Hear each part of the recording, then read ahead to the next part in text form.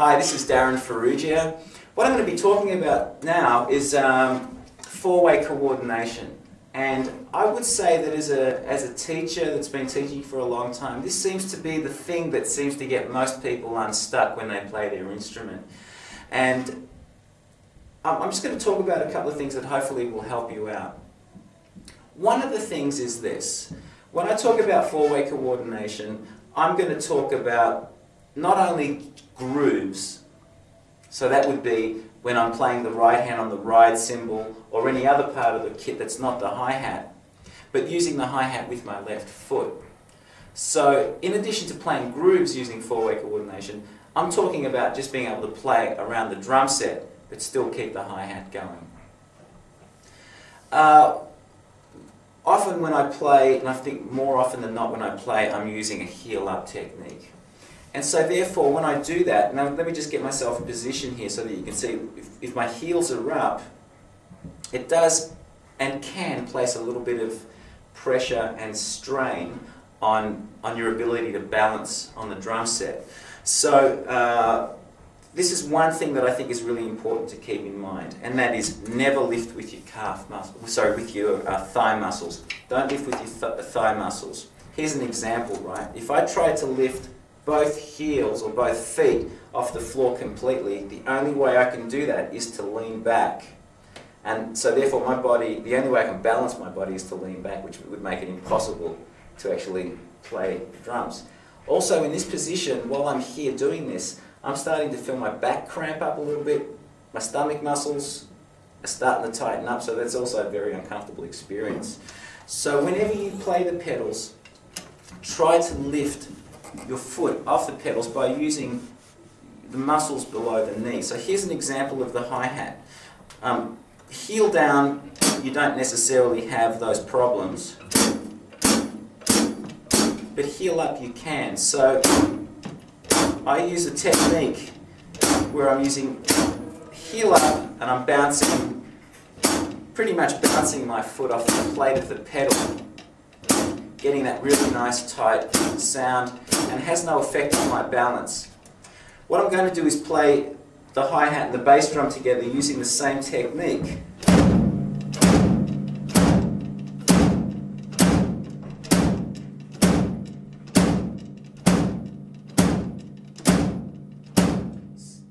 So by doing that, one of the things that I'm very aware of is my physical balance, and also making sure that when those two notes land together, they actually do land together so that the unisons are very precise.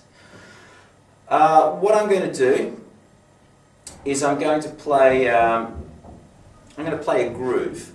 It's going to be really basic eighth note groove. My right hand's on the ride cymbal, and I'm going to play quarter notes with the hi-hat.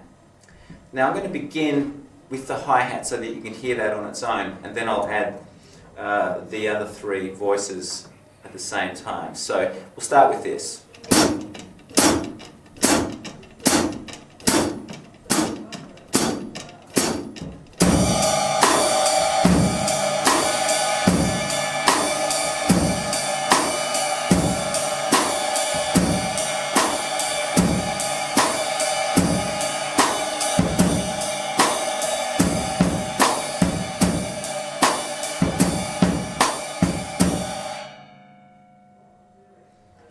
Okay, so by doing that, what you're hearing is very much a time-keeping responsibility from the hi-hat. In order to make that a little more colourful, I can change the position of that. So what I'm going to do now is I'm going to play that hi-hat on the and of every beat. 1 and 2 and 3 and 4 and. When I do that, it actually makes a little more contribution to the feel rather than just acting as a time-keeping mechanism. 1, 2, 3, 4.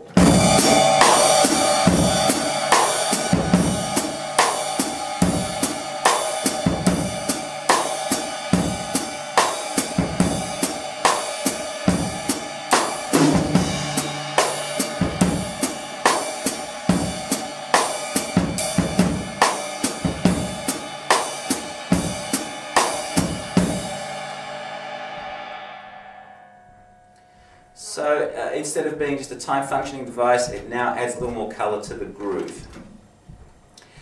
Another aspect, as I mentioned earlier, of four-way coordination is being able to play patterns, around the drum set, and whilst you're able to maintain a hi-hat pulse with your left foot on the hi-hat.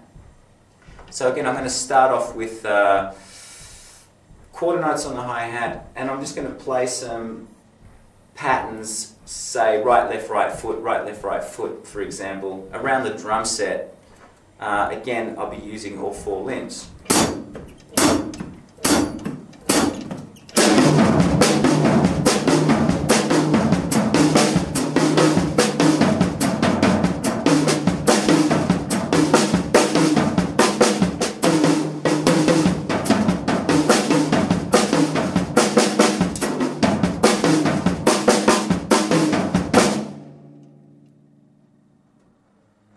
So the hi-hat is useful for keeping time. And then, once you develop that a little further, you would be able to play a drum solo, and actually keep time with your left foot while you're playing a drum solo.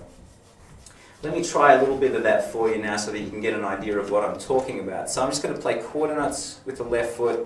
I'm just going to play around the drums a little bit, just to give you an example of the left foot really keeping time, staying in time with the rest of the body, and hopefully conveying a sense of pulse throughout the whole thing.